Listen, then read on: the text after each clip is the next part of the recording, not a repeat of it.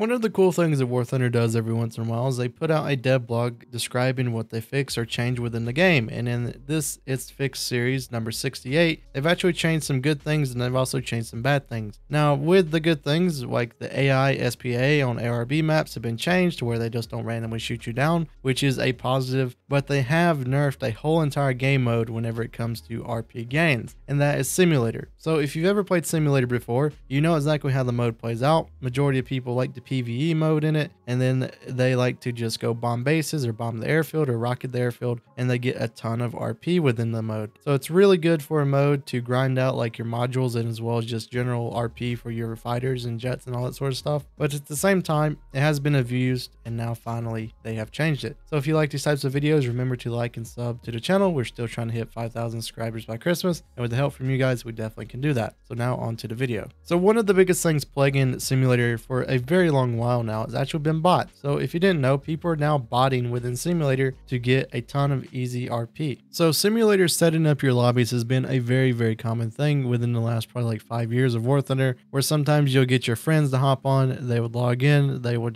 join on the enemy team for Simulator, and what you would do is you just wouldn't shoot each other and you just go bomb bases or rocket bases, all that sort of stuff. Now the thing within the newest rendition of this is, especially on some of the sim matches now, there's actually just straight up bots. So there's people who are using bot accounts to then fly out, get easy kills, and then once they get 3,000 score, which was the maximum before this change came into effect, that normally you should be able to get, they would just go to the runway, and because they didn't really have to do anything else, they would just AFK and they would spin in a circle for about 3 hours trying to get the most amount of RP and SL that they can get. And this was a very in quotation marks toxic way to play the game, according to Gaijin, just because they feel like it insulted players, which was pretty funny to actually see. But the thing about it is that if you got into one of these lobbies, and to be honest, it was very common to actually get into one of these lobbies, because the last like 4 or 5 days that I've been playing Simulator trying to finish out some of the jets that I wanted to finish that are kind of terrible within ARB, there have just been match after match of either like Chinese bots, like literal just people talking in Chinese trying to figure out how to manipulate the game that they're in. And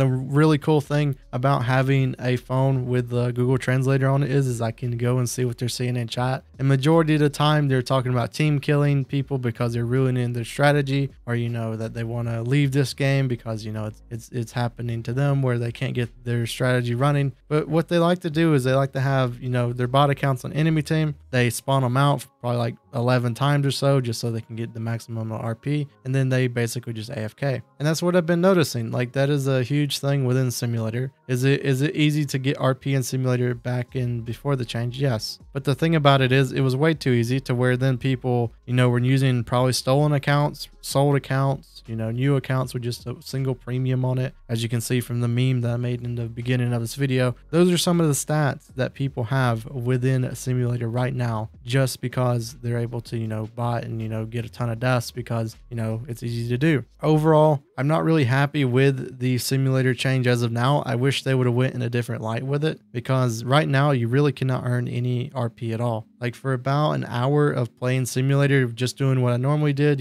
go bomb, go shoot down some, AIs, if I see an enemy, go shoot them down. I was getting around 30,000 RP within an hour. And on the old system, by doing the same exact thing, I was able to net probably 100,000 per hour if I was doing it very efficiently and, just going and bombing and, rocking in the airfield like crazy. But playing like you're supposed to play, I'd probably get around probably like 60,000, 70,000 per match or per hour, just depending on, how the match was going. But ever since that has kind of changed, it's kind of like impossible to actually get the value out of playing Simulator now. It's probably better off to just go to RB and play your stock jets there, because at least now you can just keep on dying over and over, and probably the amount of time you put into it would be better than Simulator. Now, I think there is solutions to this, and I don't think the solutions are actually like cost effective to actually do. So these are probably useless solutions, but there's games like Escape from Tarkov, which have had insane botting problems within like its flea market. And the thing about Simulator is like, I would say 80% of the time you're literally just taking off, flying somewhere, etc. And during those times, what they could do, especially if they could have a thing that kind of detects if someone is,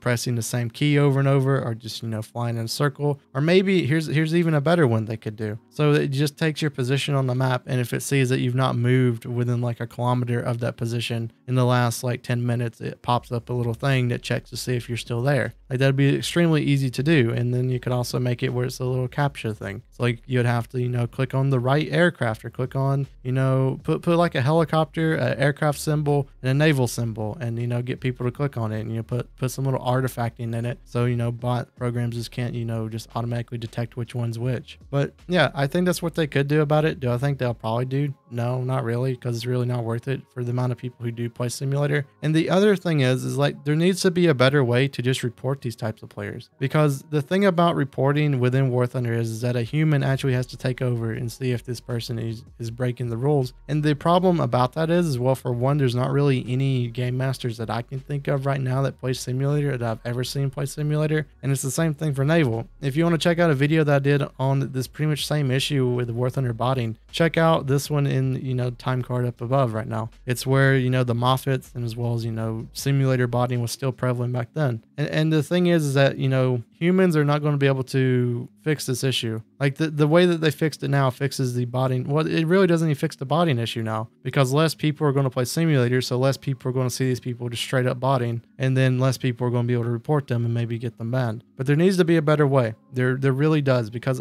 there's one thing I do not want to see. I do not want to see, you know, people getting banned and they didn't really mean to do what they was doing. So like, for an example, right now, if you get into one of these lobbies and then you accidentally start, you know, killing the AI and you don't really know what's happening and you get banned for it, that would be terrible. But at the same time, these people who are, you know, 3,000 deaths in simulator and like 10 kills need to be banned. Their accounts need to be gone, and then make simulator great again, I guess, is what we should say about this. But yeah, I very much enjoy simulator, just because I don't enjoy ARB whenever it comes to, you know, higher tier planes, just because the missile meta is really, really bad, especially on stuff like the A-10, like the SU-25, and those planes around that BR just get owned by those planes. So I'm not really a big fan of playing that. So yeah, I don't really know where to really go with this video after this. Like it's really sad that simulator has now turned into what it is now, and hopefully it can be fixed in the future. So hope everyone has a wonderful day, and I'll see you guys in the next WarThunder video.